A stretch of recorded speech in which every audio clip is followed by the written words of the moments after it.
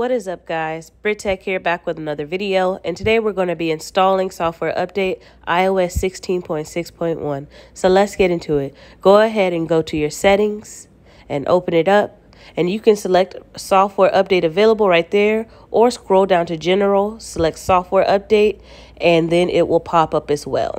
So as you can see, iOS 16.6.1 is approximately 205.2 megabytes, and for this update it provides important security fixes and is recommended for all users. So this is just a basic bugs and fixes kind of update, and if you want more information, click that blue Apple support link and go to the website, and that is where you can find out as much information as possible on this specific update and other updates as well.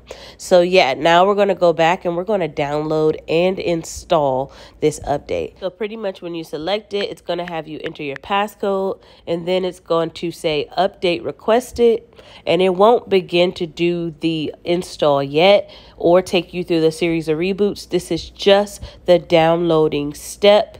So once this is done, then you will begin the actual install. Now, before the install can actually start, you're going to have to make sure your phone is at least 50% charged, and if it is not, it needs to be on the charger. If you try to select install now and it is grayed out, that is because your phone is not on the charger or at least 50% charged. So once you select install, it's going to say verifying update and take you through a series of reboots. Once the reboots are done, your phone will show this on the home screen and you will be good to go. So I hope you guys enjoyed this video. Don't forget to like, comment, and subscribe, and I'll see you in the next video. Peace.